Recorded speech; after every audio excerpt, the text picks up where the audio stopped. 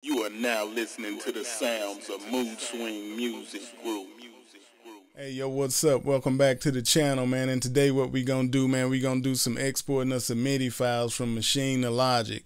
So I've been having a lot of artists in the studio, man, working on songs and albums and stuff, man. And I don't really have time to make my beats in Maschine right now, you know what I'm saying? Even though it's my go-to, I don't really have time to make them in Maschine fully because I need to have as many beats on deck as possible because I got multiple artists in here, man. I got R&B and hip-hop going on at the same time. So basically what I've been trying to do, man, is make all of my beats over in Logic so that they're already tracked out and ready to go. So I started this beat the other day, man, messing with these chords right here. And I'm going to let you hear them real quick.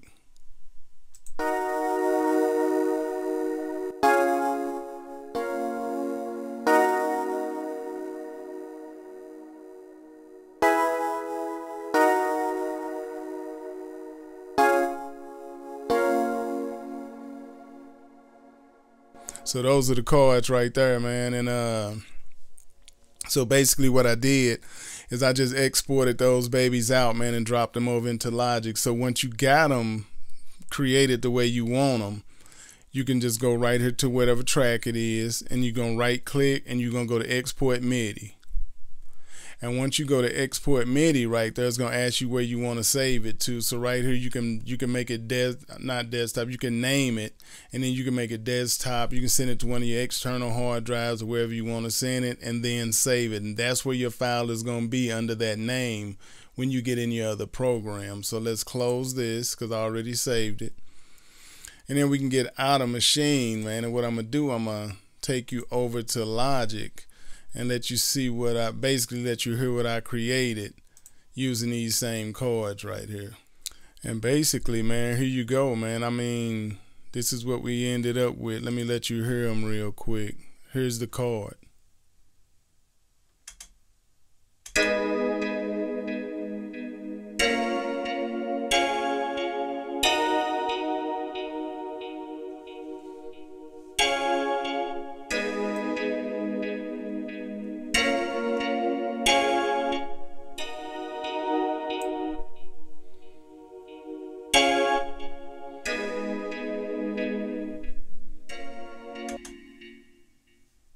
So that's the chord right there, man, that we started with. And here's the track that I made.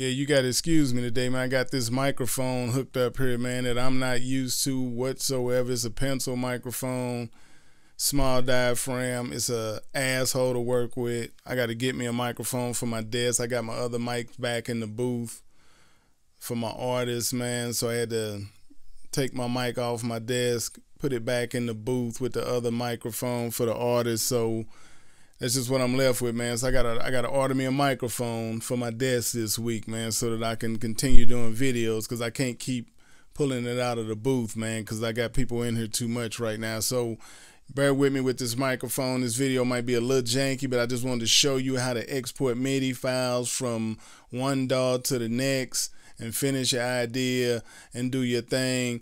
I'll make another video going into like how I chopped up different samples and did all that, chopped up different MIDI notes and stuff and did all that. And I'll show you how to actually get in Logic and cut up MIDI notes and stuff and actually add variation to your track and stuff. But for this video, it's just about showing you that you can start your actual project in a DAW, and if you don't want to use that DAW, you can go to the next DAW and just drop the beat, man. So that's it for this video, man. Like I always say, man, don't just be a producer, be productive. Get in that lab, be working on something, turning some knobs, man, doing something, handling your business. And like always, man,